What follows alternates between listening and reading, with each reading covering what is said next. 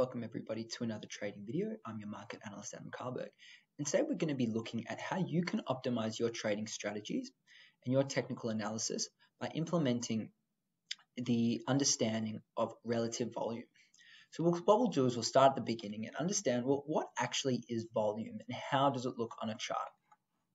So we're going to move over to the price chart, the candlestick price chart of Apple, and we're just going to make it full size.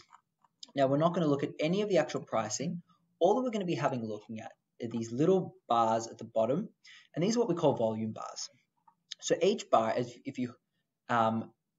represents the amount of volume of the asset that's been traded in that time frame. So in this case, we're looking at a week's time chart, but if we were to change that to a day, each bar would represent 1 day. And each one of these not only has a visual representation of how much volume has been traded, but if you hover over it, you can actually see how much of the volume we have there. So as you can see, we've got 162 million share units traded on this day, and our moving average that we've got here is 82 million. So we're almost double the moving average for this day sold. And as we can see, it closed in the red. Therefore, it's a red bar at the bottom. So that's just a little bit of basics about how to actually read these volume bars at the bottom. And they can be very useful in showing us the level of interest that's occurring within a stock. So understanding that this shows us the amount of volume traded and whether it's green or red is really important. The next step is seeing what the general average is over a period of time. So as we move back to the weekly chart, we can see a rough trend of what's been going on.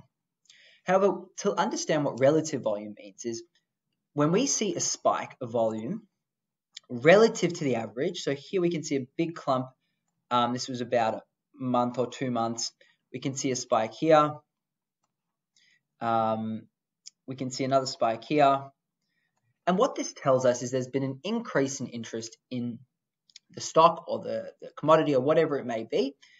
And it's trying to tell us that potentially either big institutions are trying to get in, or there's been a big influx of interest.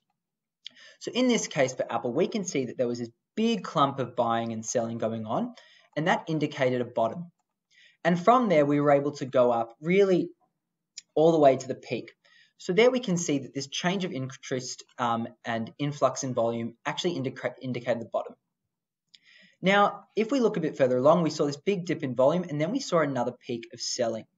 And that actually indicated the short-term top in this case here.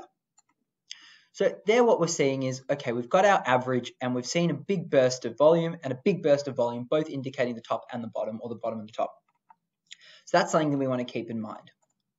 As we look at it, we'll have now a look at a different asset. So we'll have a look at Brent oil. As we know, Brent was on this big run.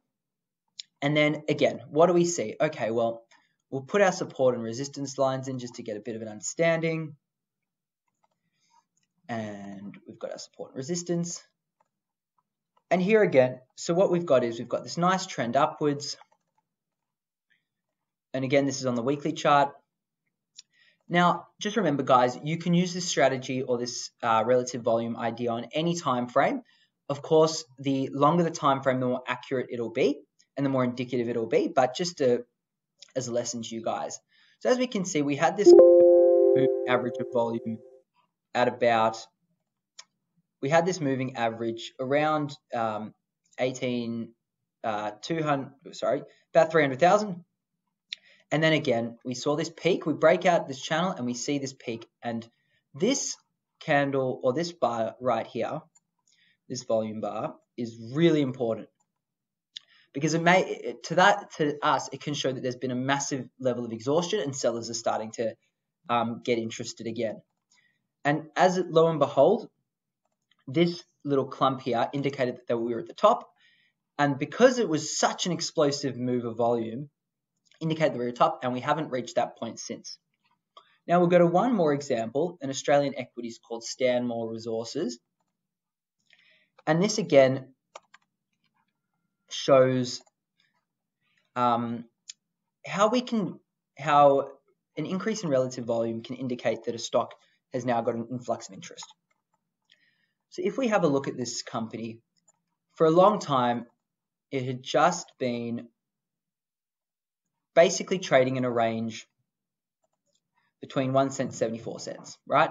And in the prior year or so, it was 30 cents to 75 cents. And then what happened was, probably they had a news announcement, which is often the cause of an influx of volume or something along those lines. And we saw a huge increase in volume. Prior to this point, we'd only averaged about around 1 million shares traded per day. On this day, we had 18 million. So that's 18 times relative volume. And although the price didn't necessarily, it gapped up quite high, it didn't end up exploding out of this gap here. Over time, we can see that the price has actually been able to break through multi-decade, multi-year highs, and this is almost like a new company. So as this new funding comes in, there's a whole new level of interest, and it indicates that big players are starting to get involved and that stock may be interesting again. So guys, another way, a couple of tips when you are using relative volume is it's best to use it in conjunction with other indicators, and that can really optimize your trading strategy. Another thing that we can do is if we use it in conjunction with support and resistance. So if we have a look back at that oil, that Brent oil, if we have a look at Brent oil again, just bear with me, what we can see is that this top or this selling actually came in at a really significant area of resistance between about $125 to $145. So if we can then combine the relative volume with a strong resistance level, that's even more, it gives us even more accuracy when we're entering or exiting trades. So there you go, guys. A bit of a background on how to use relative volume and a shift in interest in an asset to hopefully optimize your trading strategy. Thanks for watching and good luck trading.